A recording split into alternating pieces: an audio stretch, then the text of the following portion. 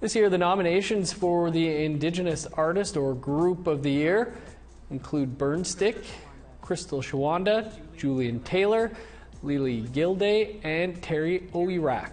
The co-chair of the screening committee says many Indigenous artists are also nominated in mainstream categories. Lila Gilday and Julian Taylor were nominated in Contemporary Roots Album of the Year. Lido Pimentia was nominated for Album Artwork.